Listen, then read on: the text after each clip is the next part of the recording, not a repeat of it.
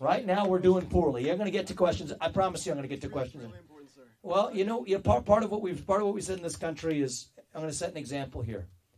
There's a lot of people here who have come tonight. I'm going to finish what I'm saying. I promise you're going to get the first question tonight. Does that work for you, sir? Sure, sir. Thank you. Thank you for being here. Because I want to end on a note that before we do this, I want everybody in this room to understand this is how we get our country back, is we're going to speak the truth. And that's what this campaign is about. Speaking the truth, not just when it's easy, but when it's hard.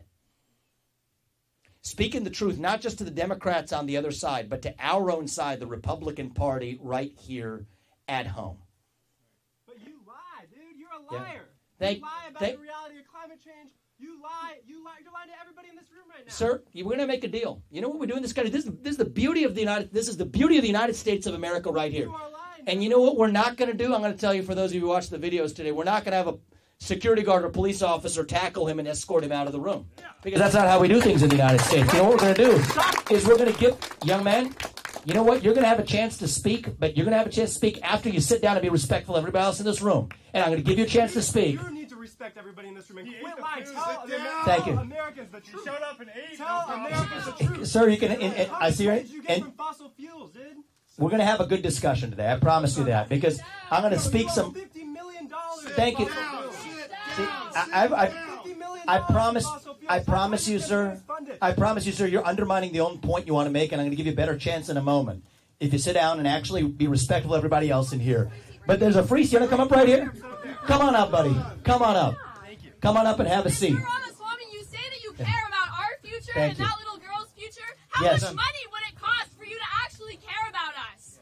You're running a company that's making money off of fossil fuels that are killing our communities. If you want to have a seat and we can have a respectful discussion, we can do that. But if you're not going to have a respectful discussion, this is not going to be doing. So I don't get any money from fossil fuels. You know who's my biggest donor? That's not true. That's actually absolutely true. Your company, Strive, owns $50 million in fossil fuels. Because index funds of every American in this room does, and we deserve to be proud of it. That's and I not refuse. true. Your company invests- Excuse me. You're a Excuse me, liar. sir.